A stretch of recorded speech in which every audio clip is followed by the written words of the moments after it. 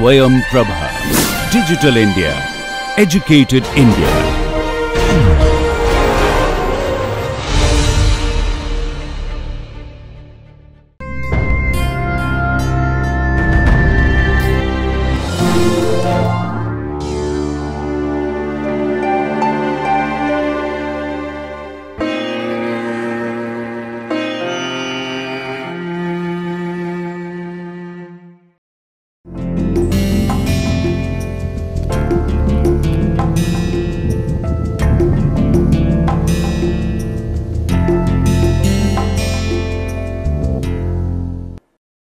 Hello everyone, we are continuing on our module 3, and that is on pigments, and we have been looking into a range of material starting from the cave or the rock shelters of Bhimbetka to the cave of Ajanta, and then we have also looked into Sittanavasal and so on.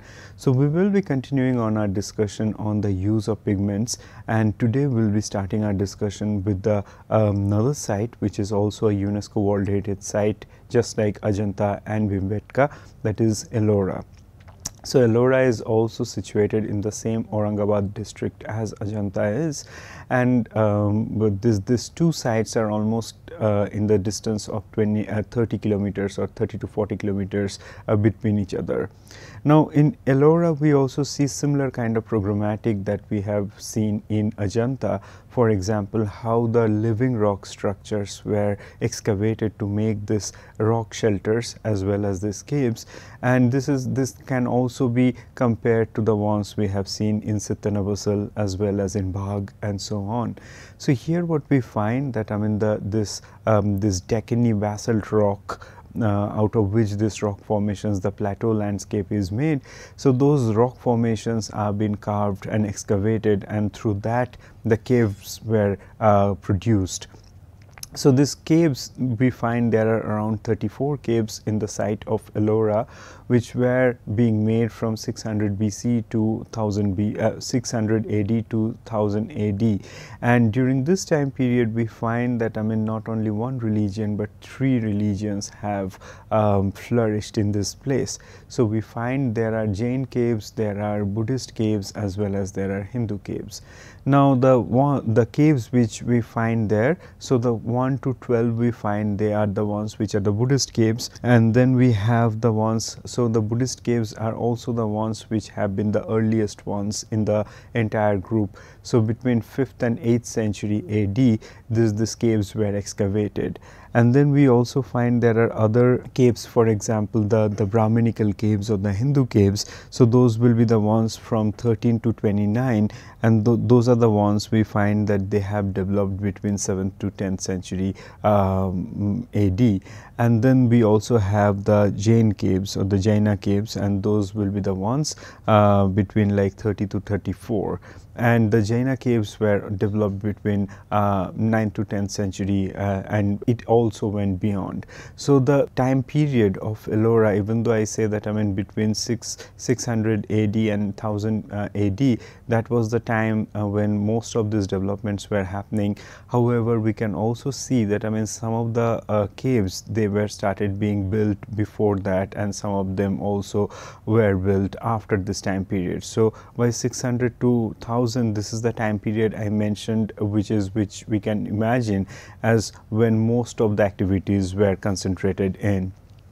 Now what we see here in terms of the architecture, that we also see similar kind of programmatic, as I have said, that there are number of those prayer halls, the monasteries or like the vihara structures, and then there are temples. So these are the kind of the arrangements which we have already seen in the context of Ajanta. We have already seen similar kind of strategies being used for carving these living rock structures in Sittanavasal, and here we see in Ellora as well.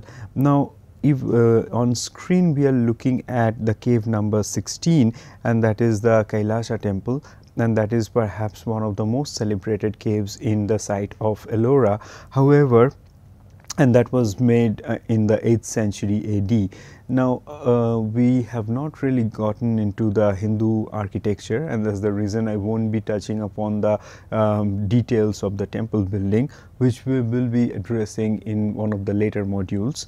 So, but what we find here, a very specific information about this particular temple is that the carving of the rock structures that started from the top of the temple and then it sort of went downwards, which is usually the opposite what happens in a temple building, that we start from the base and then slowly, like the towers, the shikhara and the other elements are added on the top of it. So since this is a living rock structure, that the entire structure is carved out of living rock, and that is the reason perhaps we find that there was a very different way of carving the temple that took place in this particular site, which is not the usual case. Now, going with the kind of images that we find, then in some of the caves we have remains of the murals that those were there in this cave sites. Now, as we can imagine that there were not one but three religion was involved in the same site. So we can imagine that there might have been a huge number of pilgrims and monks and ascetics and nuns and so on. They were active part of these cave sites, and that is the reason we also find that how a number of these caves were decorated with paintings, the interior mostly I'm addressing here. Now, here we find that there are some of the murals, and we have two of the representation of the images here on screen. Now, one of the one in the left side that we find here, it is a Jaina mural, and in this one we have one of the Tirthankaras as standing tall, and of course the central in the central part of this image. And in this particular image, what we find that some of the iconographical traditions or the conventions that we have already studied so far, they have also been carried forward in these images here as well. Now, for example, what we find here in this image, that this is Jaina monk or the Tirthankara that is projected at the center stage of this image. Here we find that this Tirthankara has also been shown as with broad shoulder, with the thin vest, and of course with the long earlobes. So the long earlobes are usually been associated with the intelligent ones as well as the enlightened ones, who have who are not only just intelligent, but they also have the ears to listen to people's sorrows and people's problems, and that is how it is a sign that the devotee's problems will be addressed by the deity. So these are some of those iconographical conventions that we find they were already been established, and those signs are also carried forward in the murals in Ellora. Now, the dating of these murals that usually we find, the ones we have on screen, they are probably between 8th to 11th century AD. Now, what we also find here, that there is already a prominence of the lines. So the lines have always been a very important and integral part of the murals and any other kind of painted images in India, and with time we find that the importance of line have manifested in many different ways. So for example, in the image that we have in the left side, we see that it is not just the lines which will have very prominent outlines as such, but these are the lines which have the calligraphic quality, which are varied. A same line can be varied in their depth, and that is how the depth of the body as well as some of the parts which are more important than the others, those things are emphasized.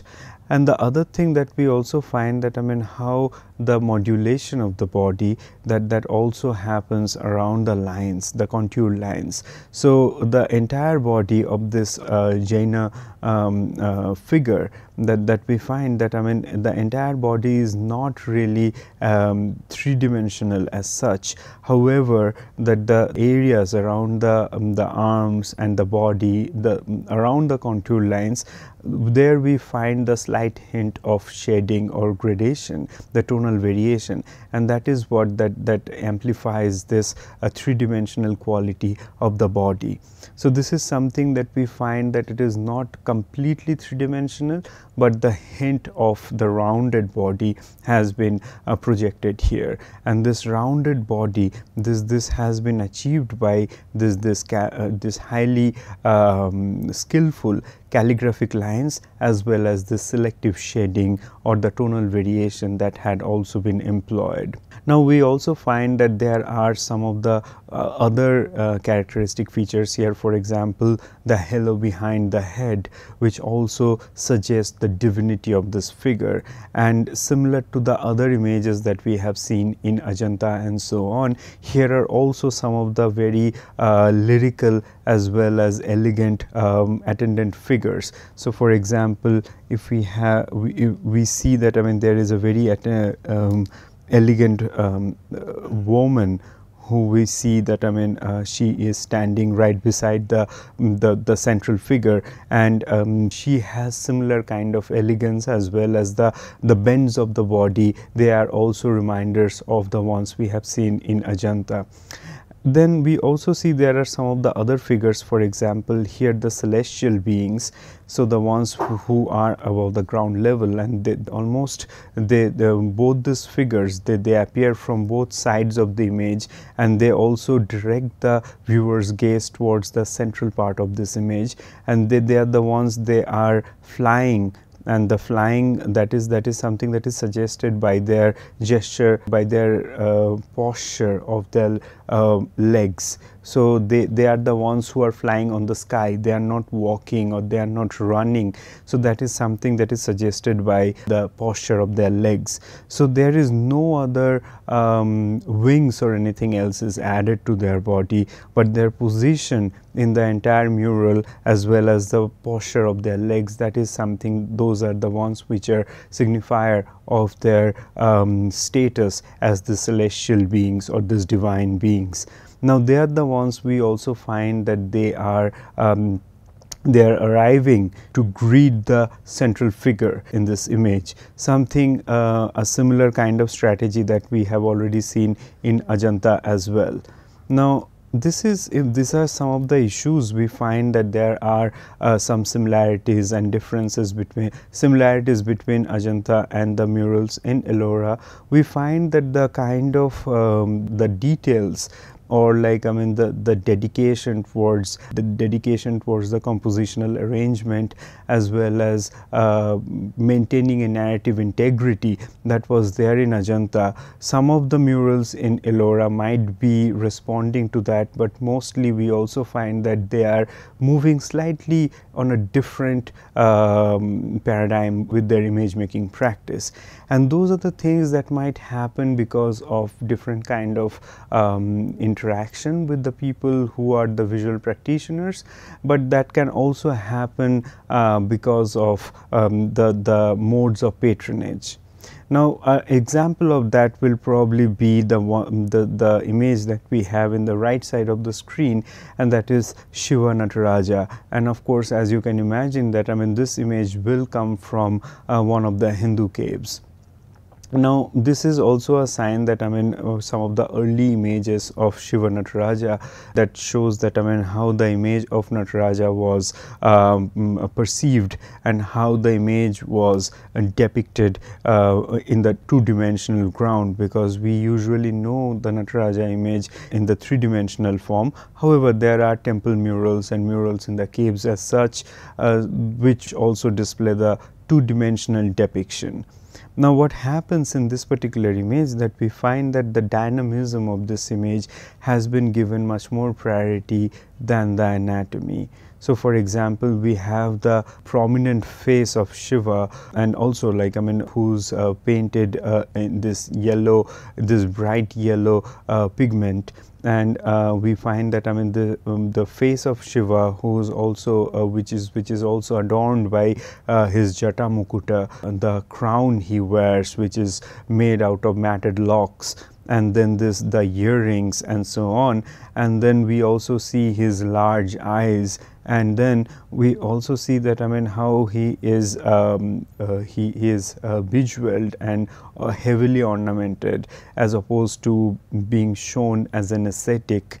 However, what we see here that his head is not really in the proportion of the body, the way usually the Indian artistic anatomy works out. So a kind of anatomy that we find in Ajanta, and that perhaps also gave rise to the kind of Talamana system, or the system of measurement, or iconography and iconometry. So those are the things we do not really see being implemented similarly in this image of Nataraja. What we find in this image of Nataraja, however, is that how the hand gestures, the movement of Shiva's eyes, as well as the slight bent in his face, and then of course the way all his hands and his feet, they sort of cover the entire picture plane, and they sort of reach out to the furthest ends of this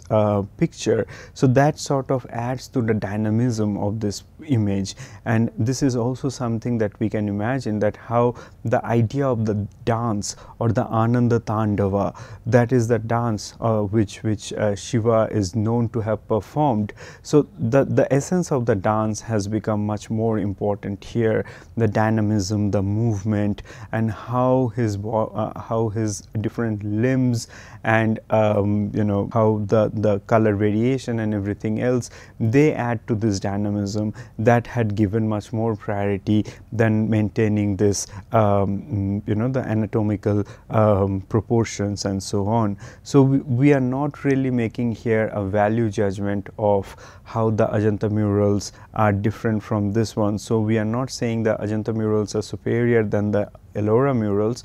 However, we can see that there are certain degree of differences. So the differences are much more important than actually coming into a value judgment and saying that this is better and that is not. So from there, we also wanted to bring our attention towards the materiality of this paintings, and this is this one particular image I wanted to show here. And this comes from one of the Jaina caves, and this was perhaps made between 9th and 10th century AD. What we have here, that a part of the image had been deteriorated, and that is how we see that how this surface of the rock, this basalt surface, has been revealed in the left side of the image. And then we see there are the layers of the lime plaster that is also revealed in this image, and then on the top of that there are the application of pigment based paints, and that is how the images are executed. Now there are certain kind of features of this of the entire murals which needs to be addressed, and that is that we can see how the rock surfaces are built. So each of these steps in making these murals are very important for sustaining them, as well as making them stay on the wall. And that is that here we see the walls, the way they are carved, it is not really even, but it's very abrupt and uneven, and this has been done for a very particular reason, that if the walls are very smooth, then it becomes difficult for it to have the the thick plaster, the thick lime plasters to hold on to them. So it requires this uneven surface to make the friction, so that the lime plaster, this thick layer of the lime plaster which is applied on the top of it, can stay on to it. So that is the reason we find that each and every steps which are associated and which are involved in making these images are crucial. So from there, what we also find that the lime plaster which is added on the top of it also must have followed a similar kind of a strategy as the ones we have seen in Ajanta, that the lime plaster was completely dried before the painting practice had actually begun. So afterwards we find that on the lime plaster the images were drawn, and perhaps some kind of like iron oxide or charcoal, those kind of materials were used for drawing the initial images. So for example, we usually find that how the contour lines are usually drawn at the beginning, and then of course, like the contour lines of the figures, so the ones we find to be the central figures here, so their contour lines, the images which are also associated there, so they are the ones also been drawn first, the outlines of the contour lines, and then slowly on the top of that we find the application of the paint, the pigment based paint take place. So usually in a painting like this, what we will find that the colors which are on the lighter tone will be applied first. So here if we see that there is a combination of this earthy red and brown and slightly darker towards black and a greenish tone, these are the ones which are applied here. Then perhaps at the beginning this earthy red was applied first on the bodies, and then we see that the slight hint of modulation might have also been added with a slightly darker tone of the same color, or it might have been mixed with a little bit of brown. And then we also see that how the other colors are being added in by the sides, and there is a tremendous importance of the color balance. So that is the reason what we find that how the use of red is complemented by the use of brown and green. So in the entire scene the balance between these colors have been maintained superbly. And then after the application of these initial patches of color, or like filling the bodies and so on, then the ornaments we find here and so on, and the crown and so on, these are the ones which are added afterwards. And for adding the ornaments, we find usually that how a color which will be much more in a lighter tone, for example yellow mixed with white or red mixed with white and so on, those are the ones which are used there.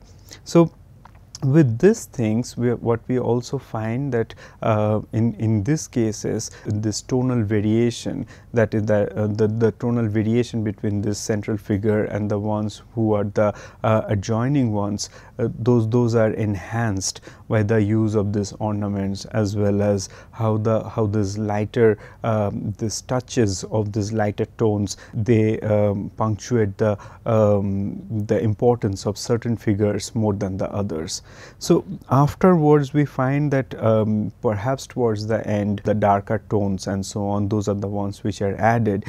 And then at the end, either the highlights in the ornaments, they are added, or like the highlights of the ornaments are added before application of the most the darkest tone. So these are the kind of like processes we find them to be employed in making these murals, and this is something we find not only prevalent in these murals in Ellora, but in a number of the places. However, this is just a basic description of how this color strategy and the scheme works out, but it's not like that there are no back and forth, that it's also not like that there are no other ways to apply the colors.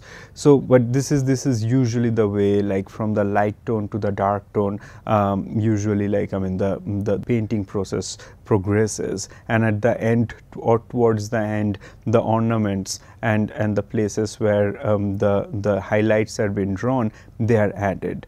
Now one other thing that we must also remember that this particular way of painting, or this particular way in which all the details are added, those are also been possible because of the opacity of the colors. So as I have already mentioned in the earlier lectures, that the colors were opaque in their nature, so they are pretty thick. We are not talking about watercolors which are really light, and the patches of the watercolor are just very light patches of watercolor are applied onto either walls or paper. But we are talking about that how a thick layers of the colors are applied onto these surfaces, so that this the opacity of the figures as well as the objects and all the other elements can be enhanced.